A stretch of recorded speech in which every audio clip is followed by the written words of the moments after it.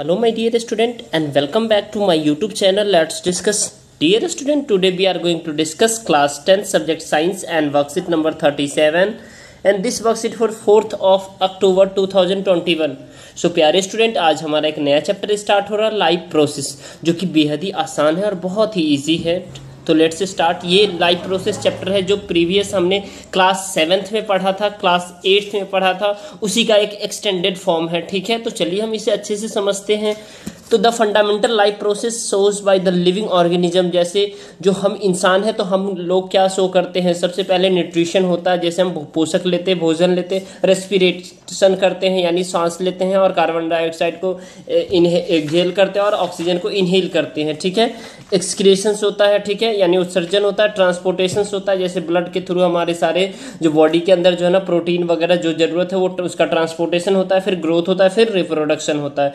उसका dear student हम nutritions देखेंगे। न्यूट्रिशंस क्या होता है, एक प्रोसेस होता है जिसमें हम फूड को जो है ना क्या करते हैं, process of taking in food and converting into the energy and other vital nutrient required for life. यानी जो न्यूट्रिएंट होता है डियर स्टूडेंट, न्यूट्रिशन होता है वो जो है ना एनर्जी हमारे बॉडी के अंदर आता है, यानी कोई भी फूड हम खाते तो उसके थ्रू हमारे बॉडी के अंदर एनर्जी एंटर करता है। ठीक है, जैसे कि nutrient are the substance which provide the nutritions, यानी वो हमें पोषक देता है, हमारे बॉडी को प्रोटीन वगैरह देता है। Nutrients are the required for organism for growth and development, यानी हमारे ग्रोथ के लिए और डेवलपमेंट के लिए जरूरी है। ग्रोथ यानी हमारे शरीर का विकास होगा, जैसे हाथों पैर का बढ़ना, बॉडी स्ट्रांग रहना। ठीक है, और साथ साथ डेवलपमेंट यानी हमारा मेंटल एबिलिटी अच्छा रहेगा, हम अच्छे से सोच पाएंगे, हम अच्छे से बोल पाएंगे, अच्छे से समझ पाएंगे। राइट, उसके बाद जो है ना फिर synthesising protein and the other substances के लिए।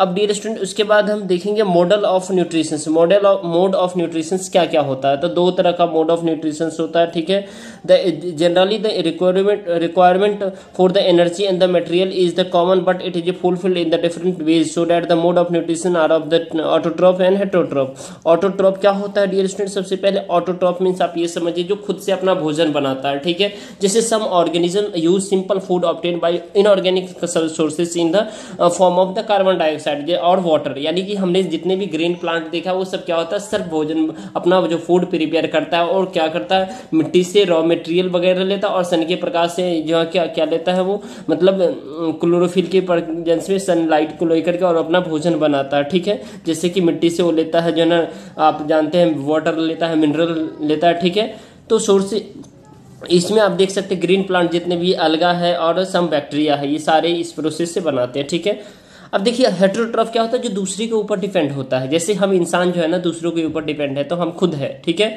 तो जैसे animals use complex compounds which have to the be broken down into the simpler form before they B are use for growth and upkeep of the their body all the animals humans and fungi. अब प्यारे student इसके बाद हम देखेंगे ये जो process है, right, the carbohydrate are utilized for providing energy to the plant and the carbohydrate which are not used by immediately are stored in their food, यानी कार्बोहाइड्रेट जो है ना यूटिलाइज किया जाता है एनर्जी के लिए। ठीक है, अब देखिए स्टार्च जो है ना क्या फोटोसिंथेसिस प्रोसेस क्या होता है। ठीक है, तो यहाँ से आप देख सकते हैं कार्बन डाइऑक्साइड और जब वाटर जो है ना डियर स्टूडेंट ये आपस में जो है ना इसे मिलता है इन प्रेजेंस ऑफ क्लोरोफिल और सनलाइट की उपस्थिति में, तो ये ग्लूकोज का निर्माण करता है, फिर ऑक्सीजन और फिर वाटर बनाता है। ठीक है, तो ये प्रोसेस होता है फोटोसिंथेसिस। आप इस सबकी जगह अगर इतना आप लिखते तो आपका वैलिड आंसर होता है। ठीक है, the process by which the autotroph take in carbon dioxide यानी का CO2 from air and water. ठीक है, water from the soil are then converted in the carbohydrate into the presence of the sunlight and the chlorophylls this। तो ये जो process होता है dear student, the process used by fuel various cellular activities on this by the biochemicals process is known as, यानी जो होता है आपका फोटोसिंथेसिस।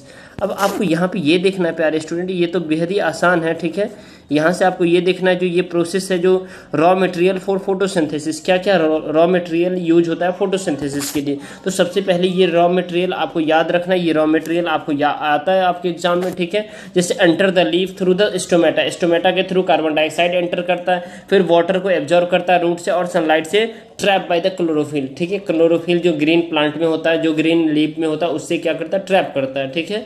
उसके बाद हम देखेंगे act as a source of the carbon dioxide and the oxygen in the formation of glucose, यानी ग्लूकोज का जब निर्माण होता है तो उसमें कार्बन डाइऑक्साइड, कार्बन होगा और ऑक्सीजन होगा, दोनों मिल करके बनाता है। तो आपको ये याद रखना है प्यारे स्टूडेंट। उसके बाद आपको वाटर देखना है, source of the hydrogen in the formation of the glucose and also in the formation of oxygen gas, right. उसके बाद सनलाइट देखेंगे, source of the energy for the photosynthesis, और ये फोटोसिंथेसिस के लिए सनलाइट बहुत इंपॉर्टेंट होता है, राइट। अब आपको देखना है साइट ऑफ फोटोसिंथेसिस, क्या क्या साइट होते हैं। जैसे photosynthesis takes place in special organelles के through known as the chloroplast, यानी क्लोरोप्लास्ट आपको याद रखना है। फोटोसिंथेसिस प्रोसेस होता है, स्पेशल ऑर्गेनल होता है जिसको हम क्लोरोप्लास्ट कहते हैं। ये क्वेश्चन आपसे पूछा जाएगा, ये VBI क्वेश्चन है। Containing A green pigment known as the chlorophyll, जिसमें ग्रीन पिगमेंट होता है जिसे हम क्लोरोफिल कहते हैं, और ये chlorophyll is also necessary for photosynthesis, ये फोटोसिंथेसिस के लिए जरूरी होता है। Chlorophylls green pigment not only provide green colours to the leaf और stem but also the responsible for the trapping of sunlight, यानी ये सनलाइट को भी ट्रैप करता है, राइट। उसके बाद step of photosynthesis, there are 3 step of photosynthesis, 3 step होता है फोटोसिंथेसिस के। सबसे पहला स्टेप आप यहाँ पे देख पा रहे हैं, observation of light energy by the chlorophyll, यानी ग्रीन प्लांट जो है ना वो सूरज के प्रकाश को अपने में ट्रैप करता है, ग्रीन प्लांट, ठीक है, और वो क्लोरोफिल की प्रेजेंस में होता है। उसका सेकेंड है conversion of the light energy to the chemical energy, यानी जो लाइट एनर्जी उसको केमिकल एनर्जी में, सूरज के प्रकाश को हम केमिकल एनर्जी में कन्वर्ट करते हैं, ठीक है। And the splitting of water molecules into the hydrogen and gas, तब हम वो जो मॉलिक्यूल होता है हाइड्रोजन और ऑक्सीजन में स्प्लिट कर जाता है, टूट जाता है, ठीक है। स्टेप थर्ड में क्या होगा, reduction of the carbon and dioxide by the hydrogen, यानी कार्बन डाइऑक्साइड का रिडक्शन होगा हाइड्रोजन के through to form A carbohydrate और टू ग्लूकोज बनाने के लिए। आई होप प्यारे स्टूडेंट आपको ये समझ में आ गया। देखिए अब this steps need not take place after the others immediately. For the example desert plant take up carbon dioxide at night and prepare for immediately which acted upon the energy absorb by the chlorophyll during the day, यानी कि उसके बाद अब ये कुछ questions दिया गया है प्यारे स्टूडेंट, इस सभी क्वेश्चंस को एक एक करके मैं आपको सॉल्व करके बताता हूँ। आइए देखते हैं। क्वेश्चन नंबर हमारा फर्स्ट है, dear student, differentiate between the autotroph and heterotroph type of nutrition. तो देखिए ऑटोट्रॉफ जो है ना क्या होता है dear student, food is prepare from carbon dioxide water and sunlight की, जबकि हेटेरोट्रॉफ होता है food obtain by the other organism, यानी हम कह सकते हैं ऑटोट्रॉफ जो है ना जो खुद भोजन बनाता है, हेटेरोट्रॉफ दूसरे के ऊपर निर्भर रहता है, ठीक है। अब देखिए क्लोरोफिल इज रिक्वायर्ड, यानी ऑटोट्रॉफ में क्लोरोफिल की जरूरत होती है, जबकि हेटेरोट्रॉफ में किस चीज़ की जरूरत होती है, क्लोरोफिल की जरूरत नहीं होती है। अब उसके बाद ऑटोट्रॉफ में all green plant and some bacteria have their type of nutrition, सब में न्यूट्रिशन पाया जाता है, जबकि हेटेरोट्रॉफ में all animals and fungi have their type of nutrition, ठीक है। उसके बाद नेक्स्ट हम देखेंगे प्यारे स्टूडेंट, इसमें फोर्थ है food is generally in day, यानी दिन में ही फूड बनाया जाता है, यानी ऑटोट्रॉफ में, और हेटेरोट्रॉफ में food can be obtain all the time, यानी हम इंसान कभी भी फूड बना करके खा लेते हैं, ठीक है। चिकन तो ज़्यादा भी खाते होंगे आप सब। अब देखिए explain the process by which the autotrophs make their the food and the right there biochemicals reactions. तो देखिए डियर स्टूडेंट ये बेहद ही आसान है, इसको आप आसानी से लिख लीजिए इसको, ठीक है। Photosynthesis represent the fundamental mechanism bye autotroph in the active presence of the chlorophyll and the direct sunlight typically take in water from the fertile soils, carbon dioxide from all the air, and then turn into the carbohydrate. The biochemical reactions involved in the process is carbon dioxide, ये देखिए carbon dioxide है, ये water है, और ये glucose का निर्माण किया, ठीक है, और ये ऑक्सीजन हो गया, तो ये आपका रिएक्शन हो गया। आप रिएक्शंस को लिख लीजिए, ठीक है। उसके बाद क्वेश्चन नंबर थर्ड है what are the raw material for photo, यानी कौन कौन से रॉ मटेरियल यूज करते हैं। तो देखिए रॉ मटेरियल जो है ना, जैसे carbon dioxide it act as source of the carbon oxygen in the formation of glucose बनाने के लिए हेल्प होता है। नेक्स्ट आपका वाटर है, it's source of hydrogen in the formation of glucose and also in the formation of O2 gas, यानी oxygen बनाने के लिए। सनलाइट क्या करता है, it is the source of the energy for the photosynthesis के लिए। अब डियर स्टूडेंट लास्ट क्वेश्चन है जो कि बेहद ही आसान है और बहुत ही इंपॉर्टेंट है ये question exam point of view से, ठीक है। What is the site of photosynthesis, तो इसको क्लोरोप्लास्ट में होता है, ठीक है।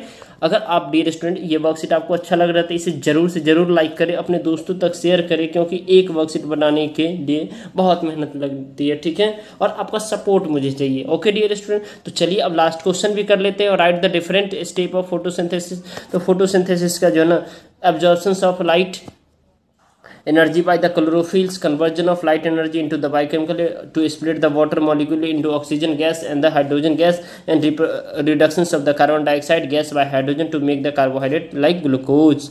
आई होप प्यारे स्टूडेंट आपको ये समझ में आया। तो thank you for watching, have a nice day, bye bye, take care.